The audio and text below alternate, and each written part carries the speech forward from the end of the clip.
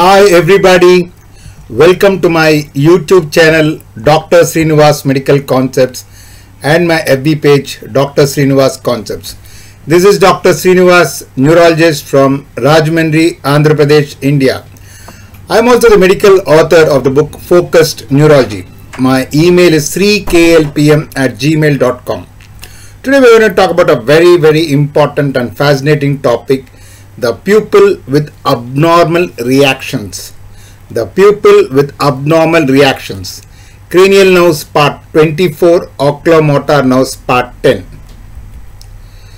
Pupils with abnormal reactions. Disruption of the afferent, that means second nerve, or efferent limbs, that means the third nerve of the pupillary reflex arcs, or the disease of the brainstem pupillary control centers may alter pupillary reactivity to light or near, as may local disease of the iris sphincter. So what all pathways can affect the pupillary reaction? One, the afferent, the second nerve, or efferent, the third nerve, as well as the brainstem pupillary control centers.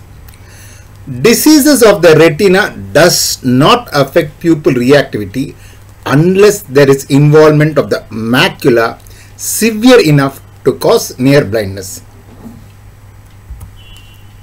Now let's talk about the abnormal reactions. What happens if there is second nerve involvement, afferent involvement? What happens if the third, efferent nerve involvement? The direct and consensual light reactions.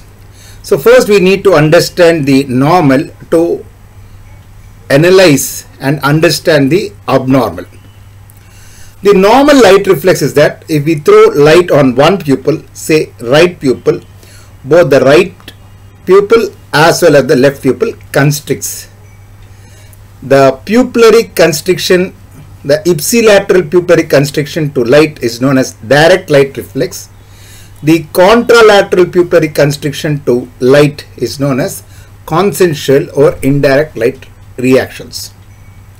So when I throw light on one eye, example the right pupil constricts, because when I throw light on the right pupil, the light passes through the afferent, that is the second cranial nerve, goes to the optic pathway, lateral geniculate body, goes to the parasympathetic bilateral third nerves. The crossing occurs at two levels. One at the level of the optic chiasma, where there is an intermingling of the pupillary reflexes. Second at the level of the pathway going to Edinger-Westphal nucleus bilaterally. Because there is cross mingling occurring at two places, at the optic chiasma and at the Edinger-Westphal nucleus, there is not only constriction of the pupil to light on the same side, but the opposite pupil also constricts to light when light is thrown on the other eye. Direct and consensual light reflex because of this intermingling. So when we throw light on the pupil, example right pupil, it goes to the second nerve, goes to both the Edinger-Westphal nucleus and the parasympathetic fibers to both the pupils. So both the pupils constrict. So the pupil constricting to the ipsilateral pupil constricting to the light is known as direct light reflex. The opposite pupil constricting to light, which is thrown on the contralateral eye, is known as the consensual light reflex. So what happens if the second nerve gets affected? What happens if the third nerve gets affected? So what happens if the afferent pathway, that is the second nerve, gets affected? What happens to the efferent, that is if it is third nerve pathway getting affected? So because of this extensive side-to-side crossing of pupillary control axons through the posterior commissure, light constricts not only to the pupil stimulated, the direct response, but also its fellow, the consensual response. So now what happens if there is afferent path involvement, that is the second nerve involvement?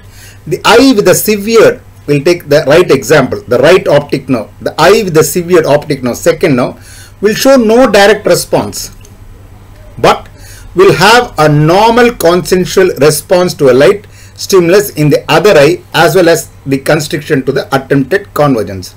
So the eye with the severe optic nerve, second nerve, the right second nerve is affected, it will not show direct light response. If we throw light on the pupil on the right side, it cannot contract because the light is not going to the afferent, to the second nerve, because second nerve is affected.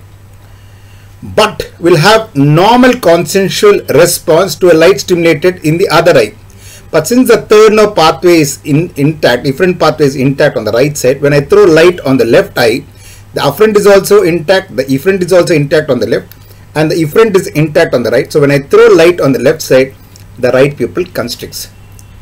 So when there is involvement of the afferent pathway, that is the second pathway on the right side, it will not have direct light reflex because the afferent is gone, but it will have an indirect light reflex or consensual light reflex when the light is thrown on the left eye.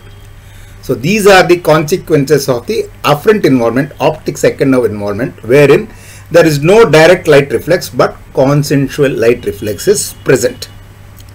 Yeah. Now let's see what happens if the efferent is involved. If the efferent, the pupil frozen because the third nerve patch, that is the efferent, is affected, it will have no direct, it will have no near response and no direct or consensual light response, but the other eye will exhibit an intact consensual response on stimulation of the abnormal side.